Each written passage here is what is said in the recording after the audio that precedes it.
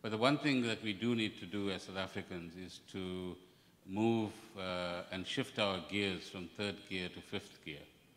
In other words, get that sense of urgency, of dynamism, of initiative, of we will try anything to achieve some level of economic activity and income, as we see in many other countries as well. And with that, I think there are interesting examples in this very room. So, Sid, if you would allow me, there was somebody who came to see me from Ashburton. Where are we? So if you would give that lady 2 minutes to explain what they do. It's a wonderful example. It's a wonderful example of government assistance, private initiative, and impactfulness at a community-stroke economy level.